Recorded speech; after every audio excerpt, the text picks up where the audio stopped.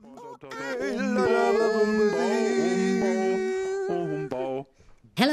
hello, hello, hey, hello, hello, hey, hi, hey, hey, hello. Soy Yolanda. ¿Y tú? Schön. Also, ich freue mich total, dass ihr hier seid, ihr zwei. Der Christopher Herrmann und der Gregory Dargent. Das hatten wir ja schon, aber jetzt noch einmal für alle.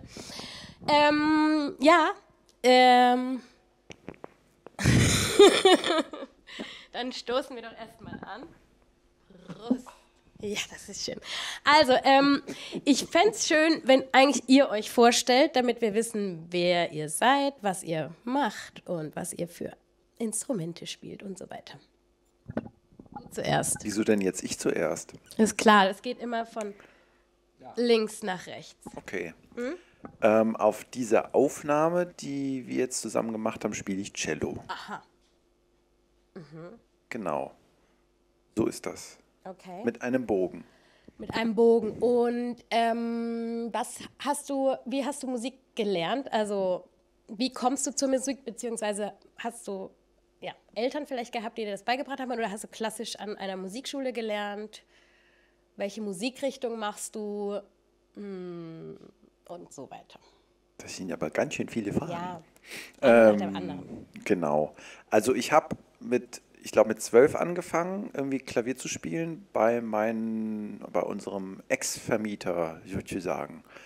Das ist bei uns der Organist gewesen in Bad Camberg, wo ich aufgewachsen bin. Meine Eltern haben da gar nichts beigebracht, die kannten den einfach und ich wollte Klavier lernen und haben gesagt, ja, mach. Und so ist es losgegangen. Und dann habe ich irgendwann Cello auch gut gefunden und dann habe ich es irgendwann auch studiert in Frankfurt am Main. Und du hast Klassik studiert, gell? Ganz normal, in Anführungszeichen. Normal, klassisch. Und wie bist du dann so ein Freak geworden? Ja, soll ich jetzt intelligent drauf antworten, oder? Da ist auch, glaube ich, mein Klavierlehrer dran schuld gewesen insgesamt, weil der gesagt hat, es ist, zu allen seinen Schülern hat er das gesagt und Schülerinnen, es ist alles cool, wenn ihr kommt mit einem klassischen Stück, was es schon gibt auf Noten, oder wenn ihr mit einem eigenen Stück kommt. Das ist alles cool. Macht, wie ihr das wollt. Und ich glaube, das hat das hat das losgetreten wahrscheinlich. Und du machst auch viele freie Musik, gell? Ja, fast nur. Gern, ja. Okay. Ja, genau. Schön. Hallo? Gregory. Hallo? Wer bist du denn? Ich bin...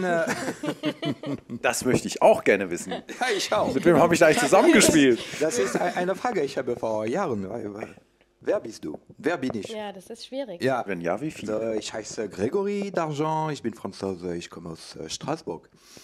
Und ich bin hier, also ich spiele E-Gitarre und Oud. Oud, das ist den arabischen und türkischen Laute.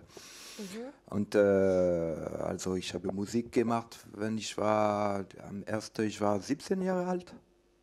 Und ich wollte also Gitarre machen, wie viele Leute, also als ich in der Schule war.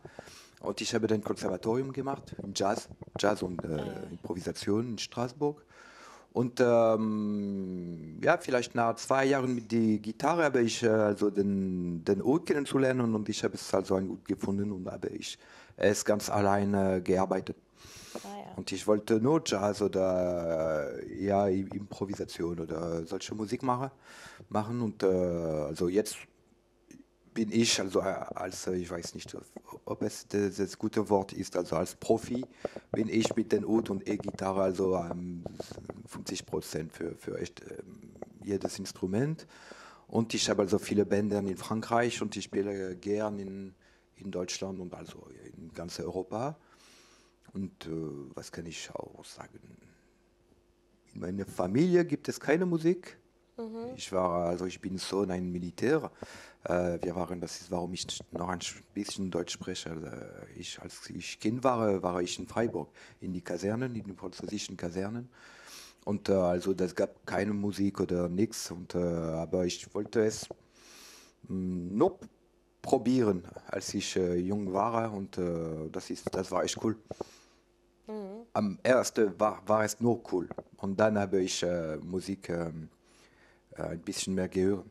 Und gehört, ja. Und das war so mehr und mehr nicht nur cool, aber das war ja,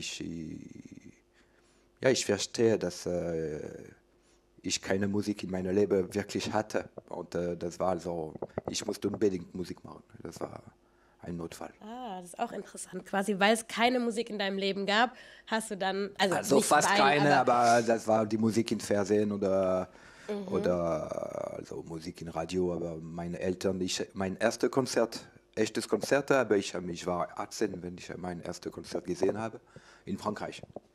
Also wenn ich weg von Hause war und dann in Straßburg als Student. Und ich verstehe, das war also echt nur interessant. Also wenn du als 18 bist, das ist nur okay. Das gibt Leute, die das machen und die Leute, die das hören. Und was ist das für ein Ökosystem? Und also ich wollte in dieses Ökosystem sein. Und findest du es gut, in diesem Ökosystem jetzt zu sein? Gefällt dir Ja, das? natürlich. Also ich kenne nichts anderes jetzt. Ich mache es vor 24 Jahren oder 25 Jahren. Und, aber ich bin auch Fotograf. Und das ist ein total anderes Ökosystem. Aber diese kulturellen oder artistischen Ökosysteme sind wunderschön. Aber ganz gefährlich auch, weil wir sind zusammen immer. Und dann kennen wir nicht die anderen Leute. Und das ist, was dass man sich so... viele Fragen, die ich habe. Wir sagen, ja, wir sind ganz geöffnet über die Welt und alles. Ja. Aber du kennst nicht die anderen Leute, wie ich spreche. Alle meine Freunde sind Artisten, alle meine Kollegen sind Artisten. Also dann ist es nur, okay, ich muss ein bisschen zurückgehen, um zu verstehen, was ich mache.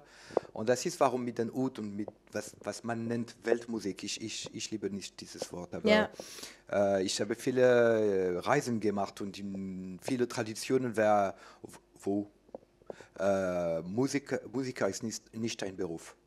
Du machst Musik, das ist etwas Soziales, das ist kein artistisch. Und dann kannst du spielen mit Musikern, die wirklich das gibt viele Unterschiede zwischen du und die Personen, weil sie haben einen Beruf, sie denken nicht wie du, sie sind nicht dein Freund. Ich spreche auch aber über Politik oder alles. Das ist okay, das ist nicht mein Ökosystem und wir können Musik machen. Und das ist die Frage für mich jetzt. Das ist okay, wir sind Artisten, das ist cool, aber der Welt ist größer und Artist ist nicht in jedem Länder dieselbe Dinge. Das ist nicht dieselbe Meinung. Also genau, man muss vielleicht auch nicht Musik als Beruf haben, um Artist zu sein. Man kann, also, oder? Ja, und normalerweise, für mich, ich spreche nicht über jetzt, was ist ein Musiker zu sein. Aber normalerweise, wenn Leute Musik gemacht haben, das war nicht auf eine Bühne zu gehen, das war nicht auf eine Aufnahme zu machen. Das war nur zusammen zu sein, um etwas Mystik oder spirituell zu machen oder um zu jemandem zu heilen oder für eine, wie heißt es, wenn jemand gestorben ist? Beerdigung. Beerdigung, das war etwas ganz Soziales. Ja, das stimmt. Und jetzt als Profi, das ist meine Frage, okay, aber wo bin ich? Die Bühne ist geil, aber mache ich Musik, wenn ich auf die Bühne bin oder bin ich... Ja, ist interessant. Stimmt, und auch dieses Bild, dass die Leute zum Beispiel, wenn sie sich, es ist jetzt Klischee, aber die treffen sich draußen und machen zusammen Musik, die Hälfte macht mit, die Hälfte macht was ganz anderes. Auch nicht so dieser Fokus, jetzt ist die Bühne und alle müssen da so, sondern es ist, um zusammen zu sein. Und das hatten wir mit dieses Weltmusik-Syndrom. Du nimmst Leute, wir hatten das in Frankreich, gibt es viele Weltmusik, also das ist ein der Länder für diese Musik. Wir hatten, ich weiß nicht, vielleicht die Gnawa von Marokko.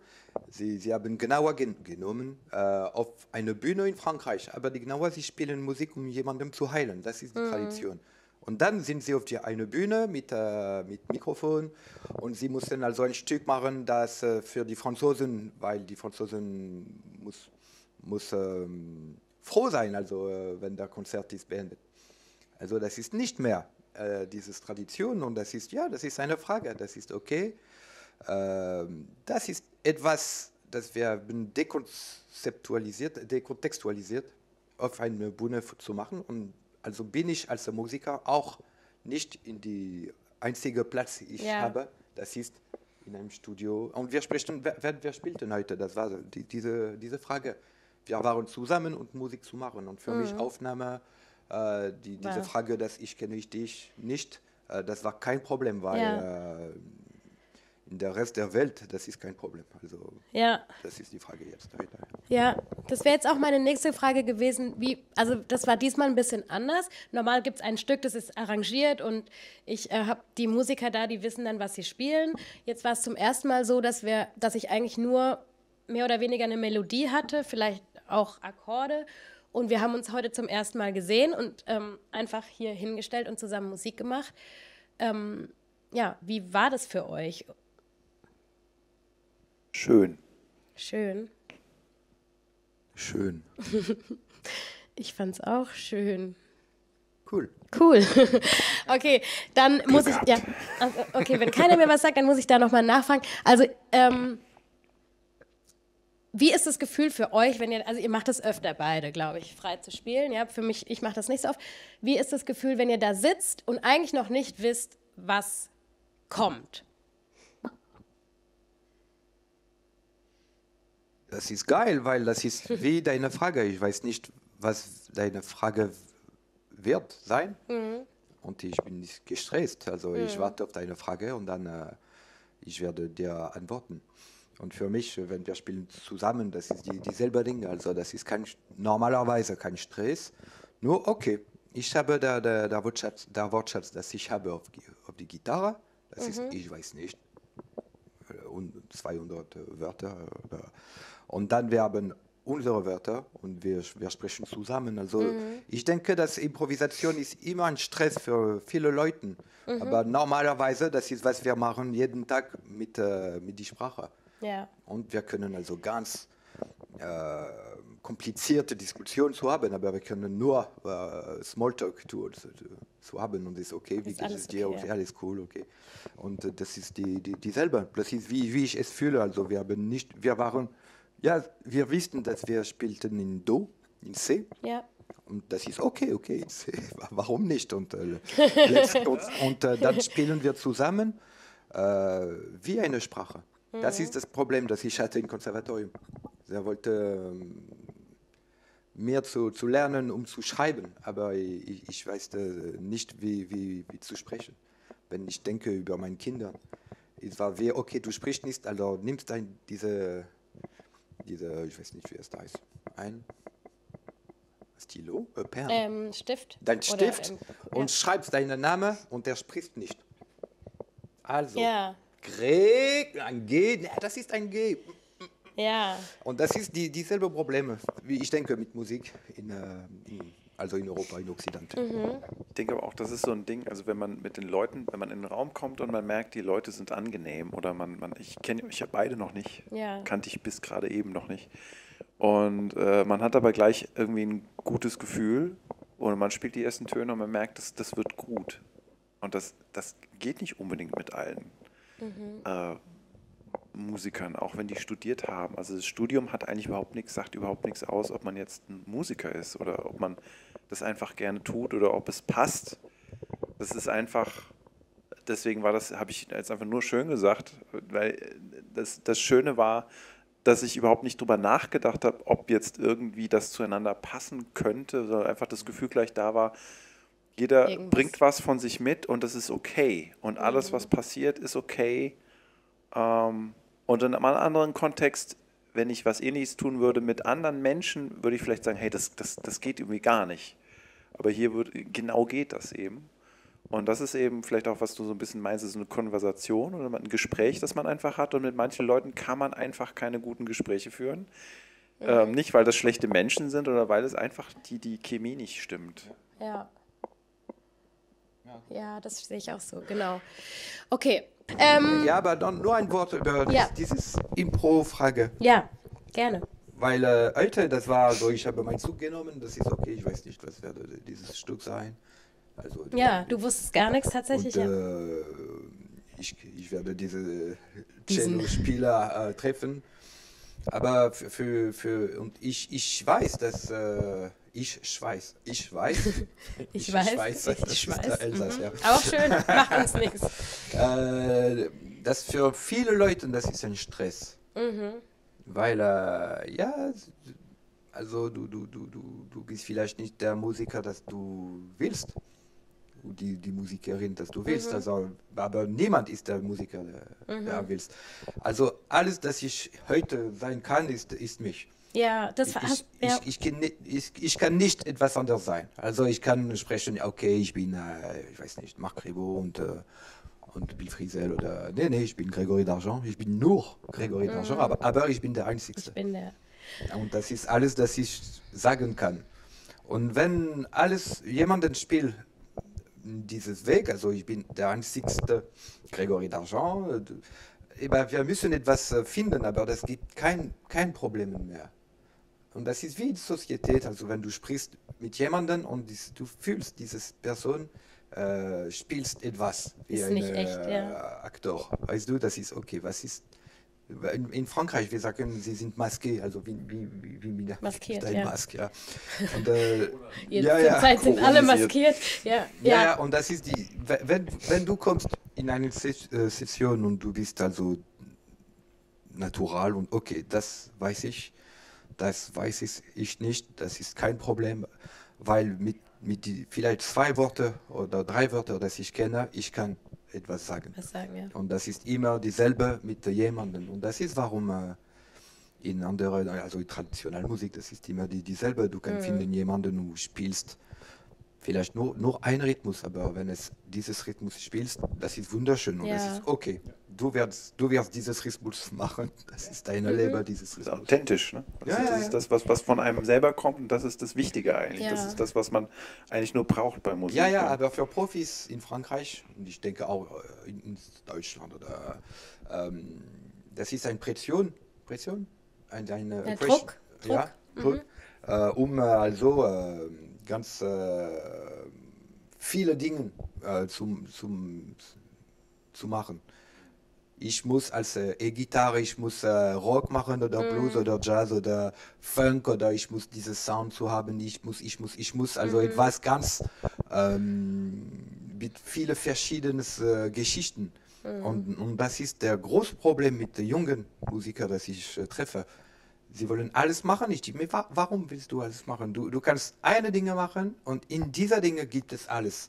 Und das ist alle die Musiker, also für mich, dass ich lebe.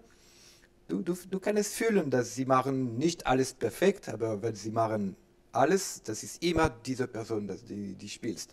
Und wir haben ja jemanden, der das erfüllen mit einem CD, das ist eine Note, das ist diese Musiker oder Musikerin. Und ja, das ist immer für mich heute, das war das Subjekt.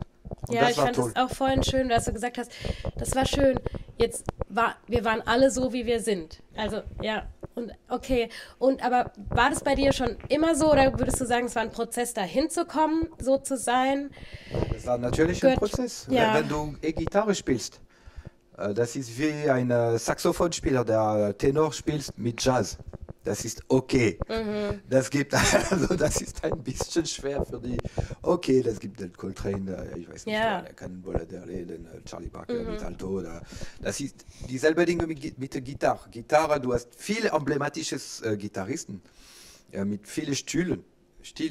Das ist unglaublich. Und wir haben dieses Konzept Gitarrero, also das ist wie ganz wie eine erotische Figur des Musikers. Also das ist das ist der Gitarrero. Das ist nicht, das ist ganz Verschiedenes. Und das war ganz schwer.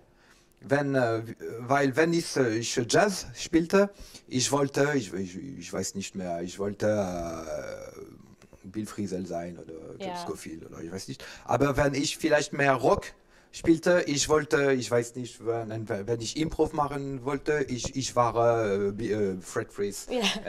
Also wir sind total verrückt. Das ist wie die Personen, die viele Personalität haben und sie wechseln. Ja, heute bin ich Bill Frisell. Morgen werde ich Jim Hendrix. Eigentlich geht's gar nicht. Ja, und das ist ganz schwer. Und dann du bist ganz einfach, okay, ich habe kennen Sie Marc Ducré? ist ein wunderschönes französischer Gitarrespieler. Er ist jetzt 60 oder 65. Er ist für mich einer der besten Gitarristen auf der Welt. Und er spielt also neue Musik, neue Jazzmusik. Und ich habe ihn einen Tag mit der Joachim Kühn gesehen. Und Joachim Kühn hat ihn eingeladen. Joachim Kühn war mit dem Trio und Marc Ducré war hier. Also er war ganz kontemporan als Musik. Und dann Joachim Kühn und der Trio, sie machen solche ein Art Bop ganz schnell. Und ich sehe Marc Ducré, ich war also ein Fan, weißt du, ich war da und Marc Ducré war, nee, was machen Sie? Scheiße. Und das war wunderschön, weil er spielt, also in dieses Up-Tempo, das war wunderschön in Phrase und Gitarre, aber das war immer Marc Ducré. Und ich weiß, weil ich kenne ihn nicht, aber ich kenne seinen Weg vor 40 Jahren Musik. Er spielt diese Musik perfekt. Aber jetzt, wenn er spielt, ist es Marc Ducré und nicht nur dieses tolles Gitarrist, der spielt Art Bop. Und das war für mich eine Lektion, ein tolles Lesson. Das war okay, das ist immer sein Wortschatz, aber okay. Ja, das ist schön. Ja, und ich finde auch noch ganz kurz dazu, das geht auch irgendwie über die Musik hinaus. Ich glaube, das ist auch ein Problem, was viele, auch Jugendliche, auch jetzt unabhängig von der Musik haben. So immer dieser Druck und immer irgendwas sein zu wollen, was sie vielleicht eigentlich gar nicht sind. Also, das fällt mir nur noch. Aber das ist ja auch eigentlich wie Atmen also Einatmen und Ausatmen. Man atmet ja nicht die ganze Zeit ein, man atmet ja auch nicht die ganze Zeit aus. Und dann denke ich mir, zum Einatmen ist es irgendwie Dinge aufnehmen von drumherum und nach Sachen suchen, von denen man denkt, sie fehlen einem vielleicht oder man bräuchte sie oder man möchte sie eben haben. Und dann ist diese Phase von Ausatmen, dass man das auch alles wieder abgibt und in Phasen, in denen man einatmet, dann ist man vielleicht, dann ist man auch authentisch, man ist halt immer selbst, man ist ja immer man selbst eigentlich. Ja? Aber man hat Phasen, wo man eben erstmal, wo man neue Dinge erforscht und in der Zeit ändert man sich gerade. Und dann ist es für einen Außenstehenden eben so, dass man sagt, na, das ist aber jetzt nicht Christopher Herrmann oder das ist nicht Yolanda oder das ist nicht er. Aber natürlich ist das immer auch, was du gesagt hast, auch ein Prozess. Ne? Und dass das aber dazugehört und dass man auch immer mal gucken kann. Also früher fand ich das immer sehr anstrengend, wenn ich den Eindruck hatte, ich möchte jetzt irgendwie Output haben, ich möchte was Kreatives bringen, dann habe ich gemerkt, nee, das passt gerade gar nicht. Ich muss eigentlich Sachen aufnehmen für mich und lernen und dann kann ich warten, bis die Phase kommt, wo ich wieder frei damit sein kann, ja? Also dass diese Prozesse frei sein und dann mal wieder nicht frei sein. Also ich glaube, die braucht es irgendwie einfach als Gleichgewicht. Ja, und das ist wie ein Ödip-Komplex. Wirklich, du musst, was ist das, du musst dein Vater verstorben? Ja, ermorden. Ermorden. Ja, und das ist also, ich wollte Marc Ribot sein und ich habe alle die CDs von Marc Ribot gelernt und alles. Und einen Tag, ich musste sagen, okay, kein Interesse. Und ich habe es gelernt, weil ich spiele mit einem wunderschönes französischer Sänger. Und für ein Stück auf dem CD hat er dann Marc Ribot angerufen, um die Gitarre zu machen. Und das war ein guter, also ich war das war nicht einfach für mich, weißt? Aber ich habe es verstehen, dieses Tag, das was Marc Ribot gemacht hat. Normalerweise, das war ein Gitarre und Gesang, Duett, für nur dieses Stück. Also das war der Marc Ribot. Ich habe ihn nicht gesehen, also er hat die Gitarre gemacht. Und natürlich war es also wunderschön und das ist, was ich nicht machte und alles. Aber ich habe es verstanden. Mein Freund hat mir gesagt, nee, in alle die anderen Stücke, du bist Gregory und in dieses Stücke, du wolltest Marc Ribot sein. Und dann für mich, es war besser, Marc Ribot zu rufen. weil natürlich er spielt besser, also er ist ein wunderschönes Gitarrespieler. Aber das war diese ich habe alles verstanden. Nicht? Das war so 50 Jahre vor. Aber das war klar für mich. 50 Jahre. Oh, no, ich weiß nicht, wie, also 100 Jahre davor. 100 Jahre vor, ja. Schön. Ja, das. Wo kommst denn du eigentlich dann her? Ja, das ist denn mit dir angefangen? Ja, ich habe eigentlich ursprünglich Saxophon gelernt quasi. Habe auch Jazz studiert. Also bei mir war es eigentlich eine ähnliche Geschichte. Ich weiß noch nicht mal, warum ich wirklich... Es war klar, ich will kein Klassik oder mit Saxophon war es sowieso, ja, ging es nicht in eine klassische Richtung und dann habe ich mit Jazz angefangen und habe aber eigentlich auch schon ziemlich schnell dann gemerkt, ich weiß nicht, ob wirklich das ist oder ob ich da immer nur, wie er sagt, irgendwie einem Weg folge, irgendeinem Weg folge, der eigentlich nicht meiner ist. Und ich würde auch sagen, ich bin da auch immer noch so drin, aber nach und nach zeigt sich dann, wie der Weg war. Und dann habe ich später dann auch angefangen, Sachen zu schreiben und auch zu singen. Und das war für mich ein ganz schwerer Prozess, weil ich eigentlich überhaupt nicht so ein Typ bin, der einfach mal machen kann. Und das ist mit Gesang irgendwie noch schwieriger, weil du hast noch nicht mal mehr was in der Hand. Ja? Du bist eigentlich ganz nackt. Und ja, da bin ich dann hängen geblieben. Also das reizt mich total. Und ich glaube, ja, für mich noch mehr als die Musik ist einfach eine persönliche Entwicklung da, mich quasi zu finden, zu suchen, zu wissen, zu suchen, wer bin ich eigentlich. Also, weil du hattest vorhin gesagt, eigentlich ist man ja immer, wie man ist. Das stimmt ein Stück weit auch. Bei mir ist es aber tatsächlich, glaube ich, auch manchmal so, dass ich in vielen Situationen auch nicht bin, wie ich eigentlich, oder auch noch nicht weiß, wie ich eigentlich bin oder wer ich bin. Oder du denkst das zumindest. Oder ich denke das ist, zumindest. was wir ja, denken, ist ja auch nicht sein. immer unbedingt das, was wirklich ist. Und genau, für mich, fand es jetzt auch cool, euch einzuladen, weil für mich wäre das tatsächlich ein Ziel, auch zu sagen, wie er gesagt hat, ich könnte das gar nicht, wenn ich wüsste, ich muss in den Zug steigen und ich fahre da jetzt irgendwo hin und ich weiß gar nicht, was ist das Stück, was wir machen. Würde ich vielleicht den Zug wieder in die andere Richtung nehmen, ja. Aber ja, ja.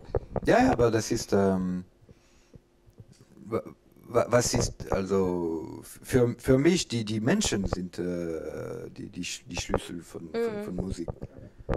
Nur die Menschen, weil das ist, was du gesagt hast. Also jetzt treffen wir uns und das ist okay, das ist cool. Und wir haben vielleicht nur 2 Noten gespielt und ich war okay, das wird heute cool, ganz cool sein. Ja, man wusste es. Und das sind die Menschen. Das ist nicht, ich bin ein Profi und jetzt komme ich und ich werde Gitarre spielen. Ich zeig's denen heute. Nein, wirklich, das ist mein Beruf. Ich habe solche Gitarristen getroffen. In Frankreich, also da gibt es nicht so viel jetzt, aber als ich jünger war, in Paris, im Studio, das gibt dieses, in Frankreich, wir sagen Studio-Gitarrist. Ja. Die sind diese Personen, also sie sind unglaublich, weil sie spielen alles. Sie haben den richtigen Sound für alles. Sie machen Jazz, du willst Gypsy Jazz, sie machen es. Du willst Reggae, ja, no problem. Du willst Polka, ja, ich kenne alle die Polkas. Also das ist unglaublich und sie spielen ganz gut. Aber du kannst diese Personen nicht treffen. Sie machen den Beruf. Und das ist cool. Ich bin nicht Kritiker, aber das war unglaublich. Ich habe einen Gitarrist gesehen und er war und vielleicht 15 CDs ich hatte von Singer in Frankreich oder wissen Sie, solche Personen. Und das ist okay, also du hast dieses Rock-Solo-Gitarre gemacht, ja, das war ich. Und du war dieses akustisch-Gitarrist, Pseudo-Flamenco, ja. Und das ist okay, das ist ein anderes Weg und er schreibt keine Musik, er will kein CD machen mit seiner Musik. Also sie können diese Person sein, aber das gibt nicht viele Nuancen. Eigentlich fast so ein bisschen wie ein klassischer Musiker, natürlich. Ohne das abzuwerten, ne? Die ja auch super kreativ sind in diesen Genres, die sie einnehmen. Oder wie ein Schauspieler, der verschiedene Rollen sich anschaut und das dann super abliefert, also im positivsten Sinne. Ne? Weil manche Menschen, glaube ich, das auch brauchen, dass von außen was kommt, was ihnen sagt, du bist heute das. Ja. Und das können die unglaublich gut. Und dann gibt es aber auch Leute, die irgendwie das dann nicht auf die Reihe kriegen, sage ich jetzt mal ganz blöd, ganz frei einfach mit sich zu kommen. Ja. Also als ein eigenes Genre von sich selber zu haben, sozusagen. Ja? Das Genre existiert, das Genre Ich gibt es in vielen einzelnen Facetten dann. Das ist auch eigentlich ganz witzig, dieses Phänomen. Das ist was ja viele klassische Musiker eigentlich machen. Und darin dann kreativ werden, kann auch sehr schön sein. Ja, das ist nichts zu tun mit Kreativität. Ja. Oder das ist nur, ich könnte kein Studiogitarrist sein. Ja. Das ist unmöglich und ich habe nicht die Technik. Ja. Ich bin nicht ein technisches Gitarrist. Du hast eigentlich eine ganz, ganz tolle Technik, aber für dich wäre es nur vom Kopf her nicht eigentlich das Ding, ne? Dass du sagst, ich sage jetzt, okay, das Korsett, ne? Sagt man doch, Korsett anziehen, so anziehen, so rumlaufen und darin bewege ich mich jetzt frei. Das ist so. Ja, das ist vielleicht, aber sie spielten, also das ist, warum ich keinen Jazz gemacht habe. Ich liebe Jazz, wirklich, aber ich kann es nicht spielen. Das ist, also, wenn ich sage Jazz, das ist mit vielen Chorden, harmonisch und Uptempos und du musst in das ist eine traditionelle Musik auch für mich. Ja, klar. Und ich kann nicht diese traditionelle Musik spielen, das ist unmöglich. Ich habe es vor Jahren gearbeitet und ich wollte ein Jazzgitarrist sein. Ich habe alles und ich habe nichts zu sagen mit dieser Musik. Also ich bin okay, ich werde nur ich habe viele Leute wie mich und dann hassen sie Jazz. Ja, bei mir ist es auch so. Wenn gibt es Jazzmusik, sie sind, Jazz, scheiße. Nee, das ist wunderschön, aber wir können es nicht spielen, das ist kein Problem. Ich habe dasselbe Problem mit klassischer Musik. Ich spiele Gitarre, ich kann nichts spielen und wenn ich arbeite klassische Gitarre, das ist unmöglich für mich, das ist ein anderes Instrument. Ja. Okay, ich hasse nicht klassische Musik, das ist okay. Ich kann auch Publikum sein für andere Musik, alle meine Frustrationen sind nicht schlecht. Ja. Ach schön, das war doch ein jetzt... Du bist... siehst du jetzt was? Ja. Okay. Gut, dann fangen wir jetzt nochmal an. Ne? Jetzt nochmal neu. Also, ich fand es echt sehr schön mit euch heute und ich wollte noch fragen, ob ihr auch im Web zu finden seid, ob Leute, die euch toll fanden, oder die hören ja auch das Stück, das hört man dann auch, das Stück, was wir gespielt haben, ob die noch mehr von euch finden können. Oder Konzerte oder andere Projekte. Wir haben ja gar nicht über eure Projekte jetzt gesprochen. Kann man das irgendwo finden? Ja. Ja. Wo? Im Internet. Internet, bei dir auch? Nee, zu Hause. Oh, muss man dann zu dir kommen? Ja, also wenn sie kommen zu Hause, ich kann mein CDs schauen. Oh, schön. Und Kaffee gibt es auch. Ja, ich habe auch Kaffee. Kaffee auch? Oder ich gucke. Okay. Aber ich habe auch eine Website. Hast du auch? Ja. Aber die zeigst du nur zu Hause quasi. Ja. Das verstehe ich, ja. Intranet. Und meine Homepage auch bei ihm zu Hause. Auch? Das heißt, kommt zu ihm nach Hause. Ja, dann treffen wir uns doch alle bei Gregory. Ja, zweite Tür links. Zweite Tür links.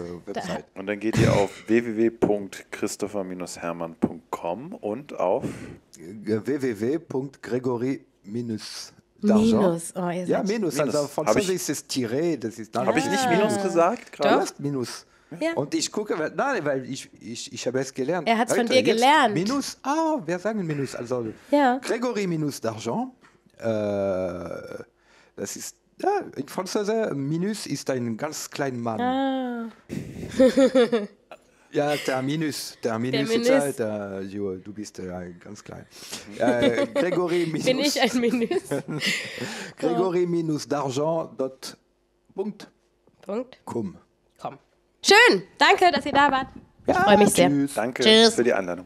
Gerne. Tschüss. Tschüss.